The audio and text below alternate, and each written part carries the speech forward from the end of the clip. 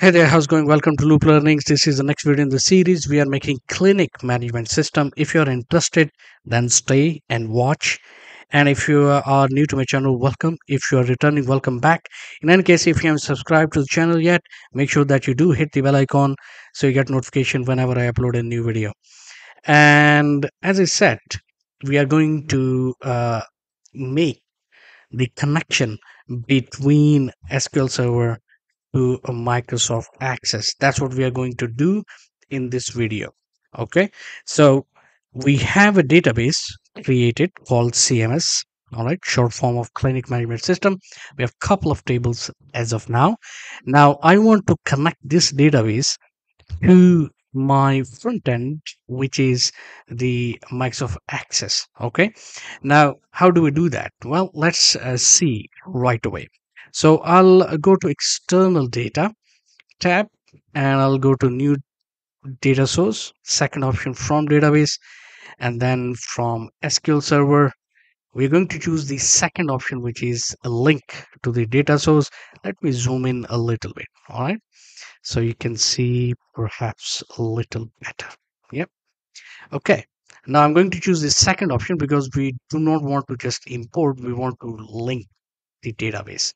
I click OK, and we have got another pop-up window. In this we'll go to the machine data source, and in here we will click on new, and we will get some sort of warning, but we'll click OK, and we'll get another pop-up, and there will be a lot of pop-ups, all right, throughout the way. So we'll click on next, and now we are going to get options in which it will ask, hey, which driver would you like to choose? For me, this works all the time. um, for you, you may have different version of driver depending on what version of access or what version of SQL server, or what is the configuration of your system. So please check it out. What is the ODBC driver installed on your computer for making connection specifically with the SQL server? For me, this works all the time. All right. So I'll click on next, and I'll click on finish. We're not done yet. We are going to get more detailed pop-up boxes in which we have to provide some information. It is asking what is the name of the database. We'll choose to have the same as the database name. And now it is asking which SQL server do we want to connect this access front end to. And for me, I will go back to the SQL server, and I will choose the right click on this database, and I'll click on properties, and we'll get some information, but I'll click on view connection properties, and we'll get another pop-up, and we'll copy server name. So whatever is written on this server name, we'll just copy that, and we'll go back to Microsoft Access, and we'll paste it right here, and then click on next. And now it is asking the authentication, what authentication method we would like to use. There are many, but I'm going to choose the default one, which is integrated Windows authentication. However, you can choose to have SQL server authentication. Remember, whenever you log on to SQL server, you have to provide the authentication information. So um, it's up to you what you will choose, but I'll stick with that. We'll click on next, and now change the default database to the database that we intend to link with, and that's the CMS.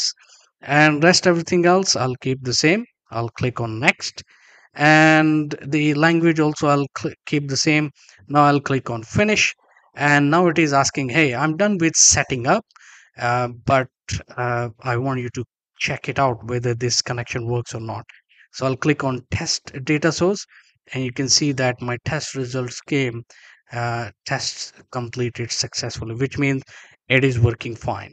So I'll click OK, and I'll click OK, and we can see that the CMS has been created. Now you can get to the same window. See, when we click on OK, we get the pop-up with the tables. So I'll select the tables. I'll show you what I was about to say. Actually, I will tell you about that. But we'll select all the table, and Please don't bother about all these options. You just choose the option that starts with naming convention starts with dbo dot. That's the one you're going to select, and you're going to click OK. Now, if in case you forgot to give a primary key to any of the table, you can actually it will ask you, and you can assign the primary key from here as well. But this is how you connect the SQL Server to the Microsoft Access front end, and this is how you can take it from here, and you can start building your user interface based on this database. I hope that you have learned something. I hope this video was useful, even if you're a beginner, especially. Thank you very much for watching. If you like whatever you're seeing, smash the like button, and subscribe to the channel, so you get a notification whenever I upload a new video. Thank you very much. I'll see you in the next one.